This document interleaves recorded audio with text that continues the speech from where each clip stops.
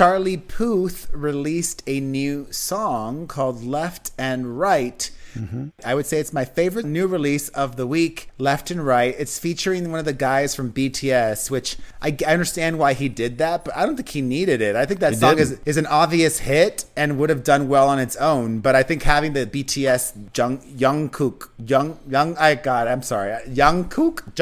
that guy from BTS will only help. You could make up two sounds. I have no idea. I think what it's they are. Jung's. I'm not being disrespectful. I know your his name. You could literally make two sounds right now, and I wouldn't know right, wrong.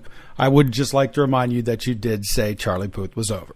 And I said, I don't think I said that. Exactly that. Did I say and my that? quote was, it only takes one song, which he did put out. You know what? And I have forgotten to look. Is it picking up? Well, there's a BTS guy on it. Of course it is. I got to think that it's being run up the chart just for that reason. But as Perez said, we both love the